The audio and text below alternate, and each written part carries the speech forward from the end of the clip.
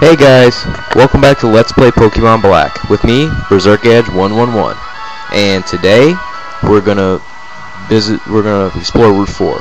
So the first thing we really want to do is head north. And yeah, I do open my menu a lot in this video for some reason, but Cheren's up here and he's like, "Hey Philip, it's time to find out which one of us is a stronger trainer, and so let's battle him." And Cheren, like Bianca, has 4 Pokemon.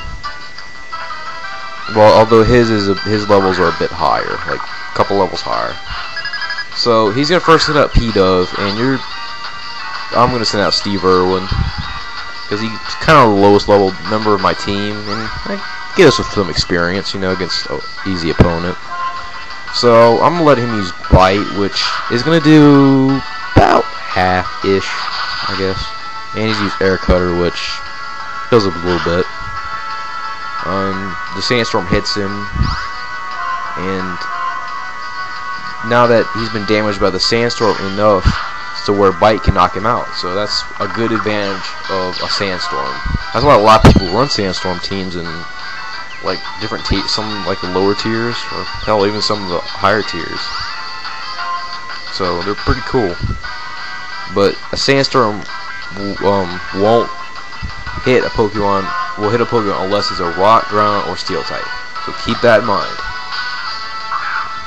So he's gonna want to send in Pansage. I'm gonna go with Daydar on this one. Of course, he's got type advantage. I probably could have went with Darumaka, but nah, I'll go with Daydar. What the hell? And I'll let him use Air Cutter, which takes most of his HP away, and he's going to use Leechy, which is an annoying move, which saps health every turn.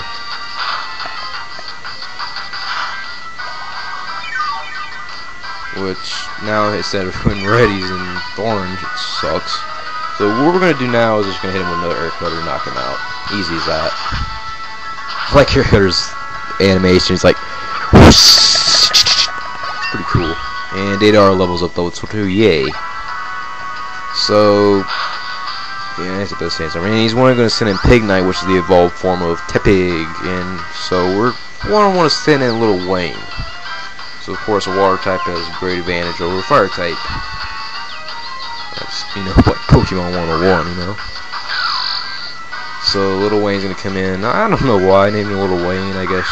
You know, I'm a fan of Little Wayne's, and I guess I just want to name a member of my team, I guess, after him. I don't know, weird. I know, I'm just weird like that sometimes. And I usually use Bubble Beam. That takes about half of Pignite, and uses this annoying Citrus Berry, which instead of restoring like 30 HP in the old games, it restores 30%. So it's kind of annoying. And he's gonna keep hitting us with Flame Charge, which is annoying because it'll always increase his speed, no matter what. So it's basically like a speed increasing Flame Wheel. I think we can get it as a TM later in the game, but I think it's like really late in the game, like almost towards the end. But we're gonna use Bubble Beam and knock him out. Almost knock him out. And he's gonna use the buffeted by the Sandstorm, like 1 HP left. When you hit me, which is getting on my nerves, and Pignite is pissing me off, but I'm gonna use Lemonade on Lil Wayne, and that's going to put him back at full health, because Lemonade will pretty much put anything back at full health now. And another Flame Wheel does about half. I don't know why they changed it from Nitro Charge to Flame Charge. I don't get it. I mean, that's a questionable one. They could have kept it at Nitro Charge. I like that better. That sounds cooler. But Little Wayne levels up again. Because I don't agree with some name changes they do with moves. I mean, I think they kept like Sacred Sword and stuff like that. That's a pretty cool name for a move. So, and he's gonna send out Liepard next, which is the evolved form of Purloin. Pure Dark type, pretty fast, decent attack. So we're gonna want to use Leaf Tornado on this guy. Leaf Tornado does most of his health. And he's going to use Pursuit, which, if you don't know about Pursuit, it'll inflict more damage if you switch out. So it's a very time-based move. So just be careful of that. Just be careful. That's what I have to say. And just Vine Whip it to death. Yay. How does a Vine Whip kill something? That's the part I don't get. You guys have to lamp me on that one. I'm just kidding. But now, D's like saying stuff about the trust between me and my Pokemon and all blah blah blah, and the banana phone rings, and we pick up the banana phone. I'm gonna call it the banana phone. And there's Professor Juniper with her crazy pose. Weird. And she says she called Bianca but didn't hear it, and she's I'll call her later, and she wants us to meet in front of the gate to Nimbasa City. So that's our next objective. So after Cheren runs off, we're gonna want to go. Basically, the next thing we have to do is head southwest for a second. I don't know why I was fooling around with my menus so much. I don't know. I think I was fooling around with some items or something. But I changed my leader a lot around in this video.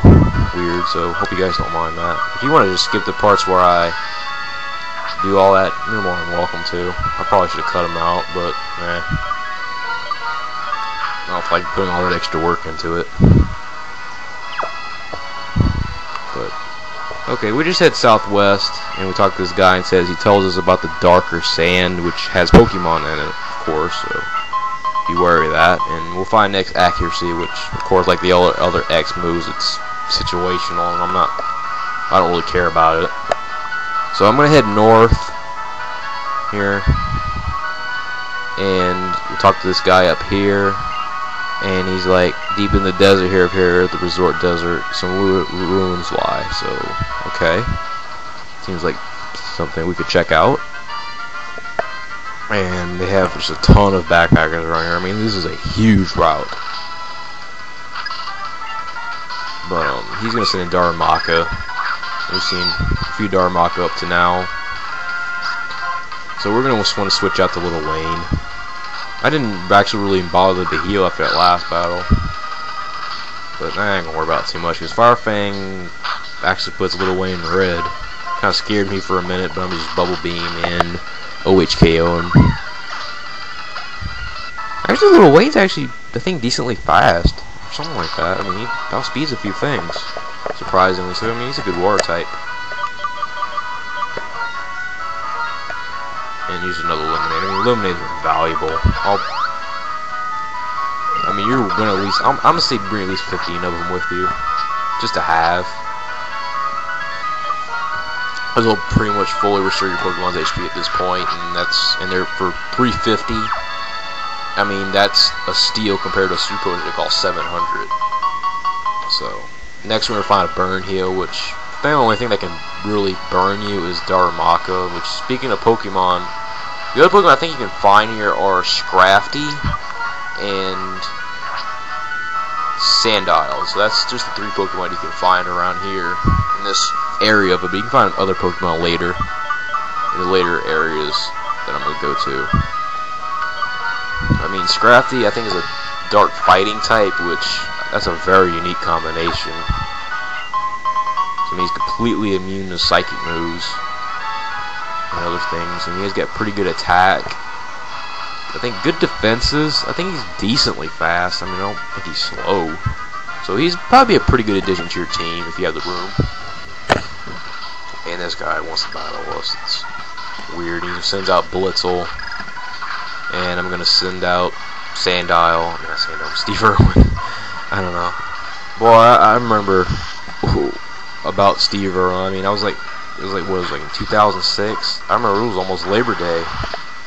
And I think I was watching TV with my mom or something. This was early in the morning. I don't think I could slept or something.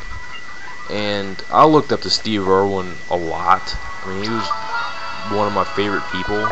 You know, I had a lot of respect for him and what he did, what he does, or did. I mean, I watched his show the Crocodile Hunter a lot. I mean, that was a show I watched when I was growing up, you know.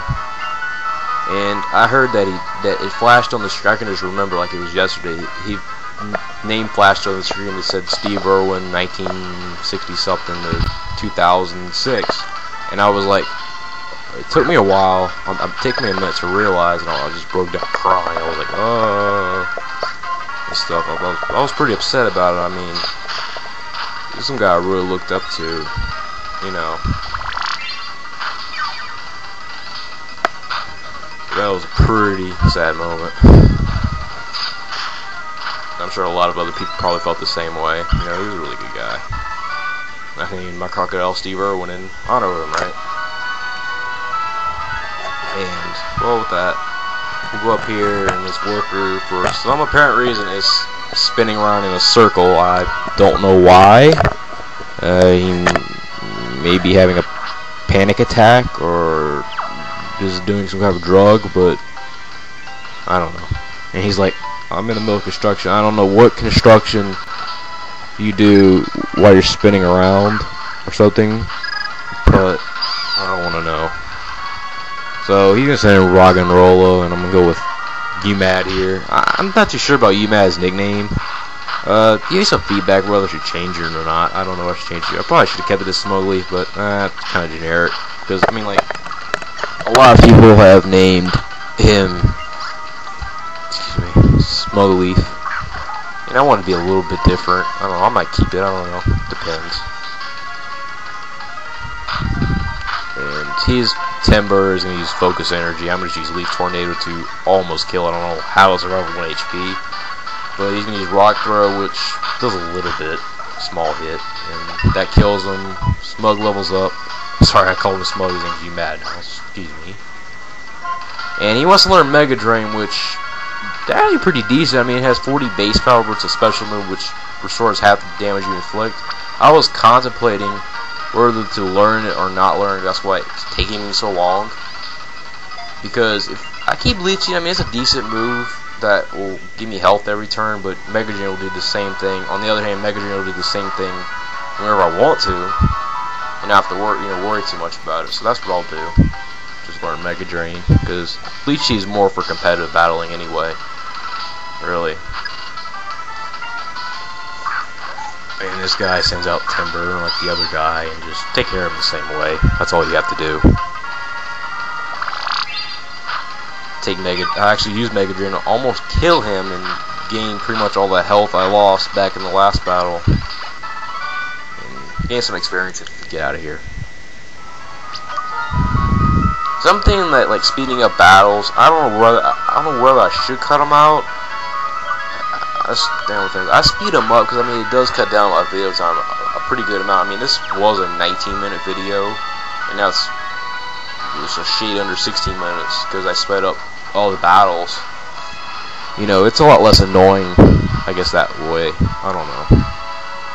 And before I forget, I'll show you guys something. It was actually back the way we came, so let's go back real quick. And I don't see how those trucks see in the sandstorm. That's kind of weird. And yeah, my rappel wore off, but I ain't worried about too much. And my computer went black again. Stupid computer. It goes black when, of course, when it's idle. It's annoying. So basically that route to the north actually takes you to Nimbasa cities, but this part's optional if you want to do this part. I mean, I recommend it because you're gonna gain a lot of experience in doing it. And we talked to this guy, and we get TM28 Dig, which is a very cool move. I mean, it's a 2-turn move, which your Pokemon will go underground, then the next turn will appear and strike them. It's pretty cool. I'm gonna definitely teach that Steve, because he can use a better move than Sand Tomb. I didn't actually knew Sand Tomb was physical. I thought it was just like they threw sand at him or something, or created a quicksand or whatever, but it's a much better move. It works well with his good attack. Oh, my nose itched me. So, next thing we want to do is go north. Up here.